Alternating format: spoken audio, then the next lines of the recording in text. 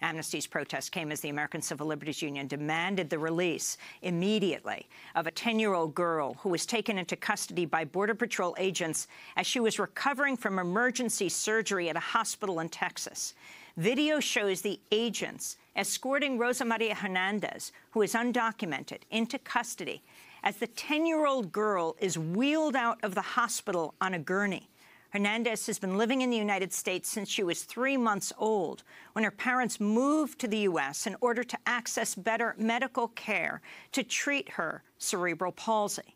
We'll have more on her case later in the broadcast.